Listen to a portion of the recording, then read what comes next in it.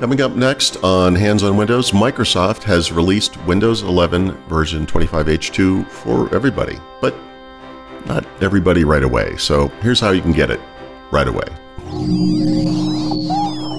Podcasts you love. From people you trust. This is TWiT.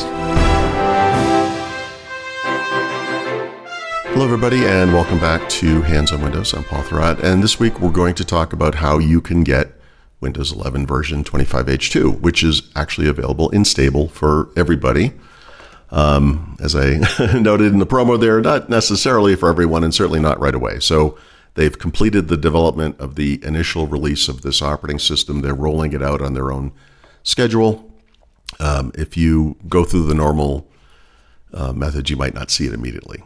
And so what we're going to talk about today is how you can make that happen if you want it to. And I think the most important thing to remember here is that from a functional perspective, look and feel, etc., Windows 11 version 25H2 is identical to 24H2. They're the same thing. There's one number in the build number that's a little different, but as these things get updated side by side, and they'll each get the same updates. So even if you're on 24H2, you don't actually have to do this, but you're watching the show. I think you want to do this. I certainly do. So let's take a look.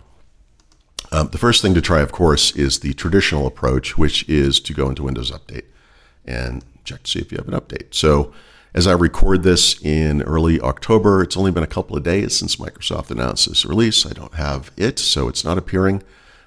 Sometimes you might actually see it under optional updates. You'll see it say Windows 11, version 25H2, but no, so I don't have that. And that's okay, because what I do have is the ability to get it in other ways, right? So there's the traditional approach, and so if you Google or whatever search engine you're using, download Windows 11, you will find this link very quickly, and this will probably be familiar to a lot of people. There's a lot of different options here, but you can create Windows 11 install media if you're using an x86-based PC.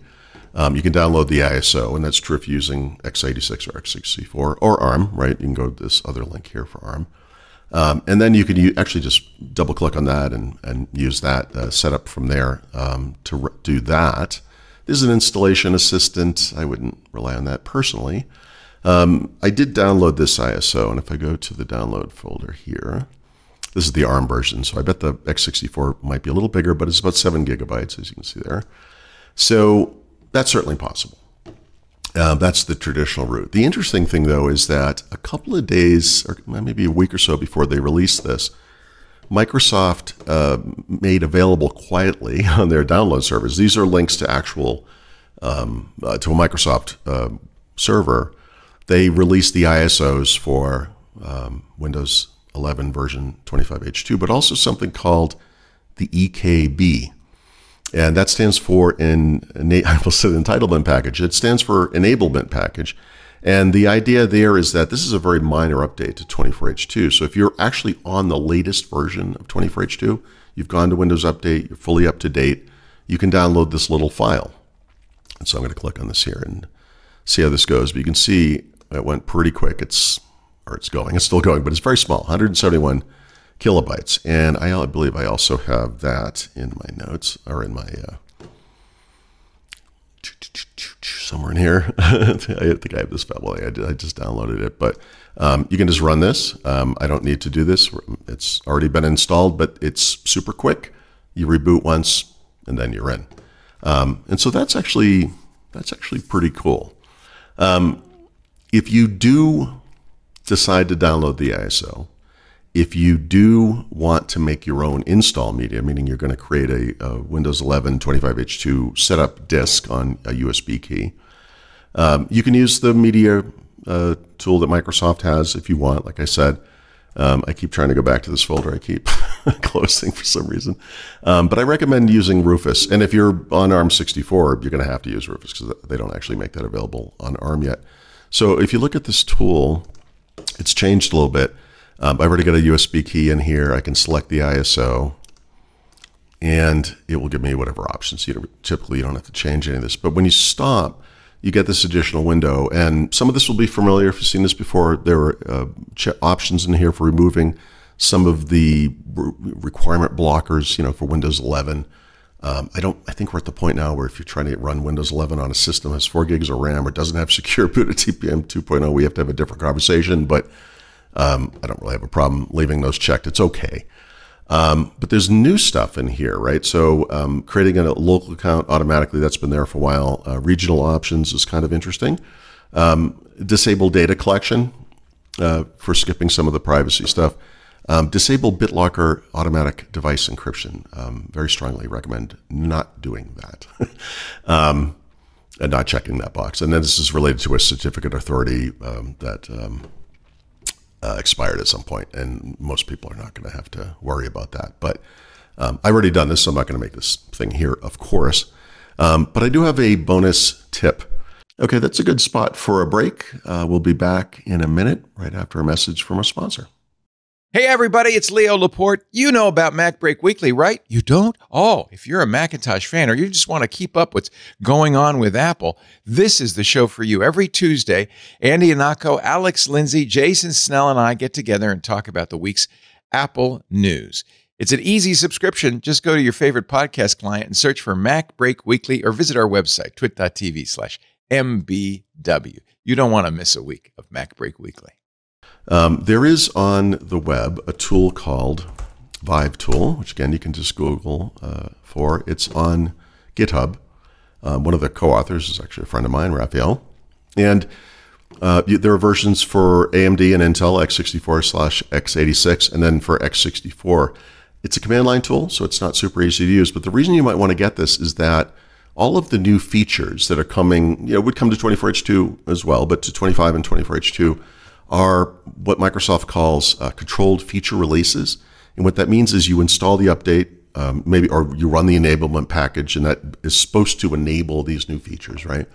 And then you get into Windows and you look around and you're thinking, wait a minute, nothing's changed. This looks exactly like it did before.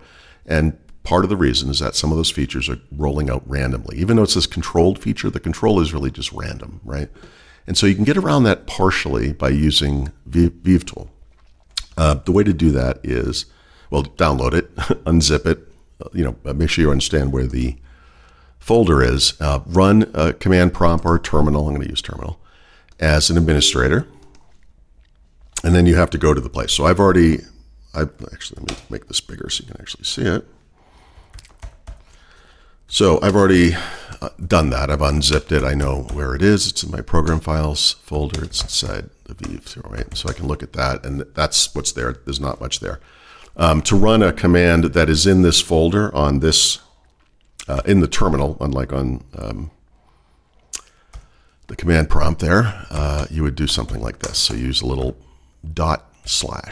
And then if I could spell, Vive Tool, and that will give you the available options, right?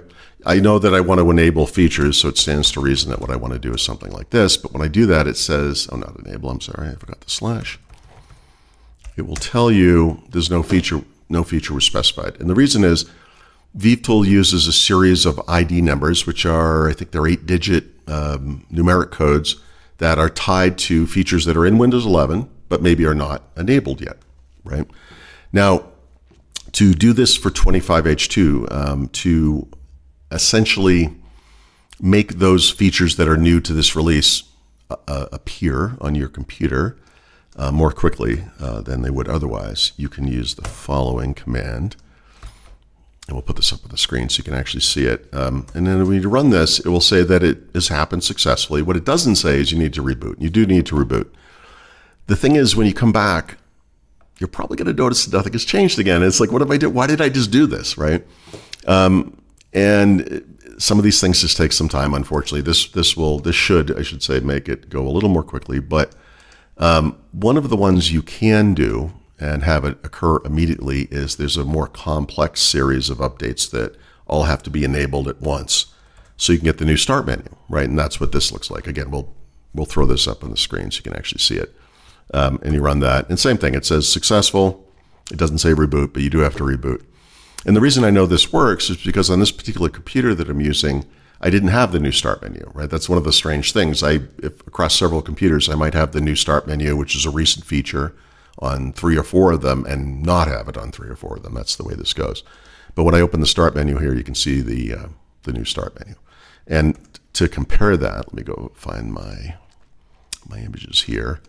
This was in light mode here, but earlier today, same thing. So this is the old start menu, right? Pinned and recommended sections. And when I move forward to the new start menu, you get pinned, recommended, and all. And this is the one where you can switch between 3 different views, right? Category, which will look very familiar if you have an iPhone, by the way. And then kind of a list view and a grid view, which are both pretty similar, frankly, but they're fine. So if you want that, there is a way to do that.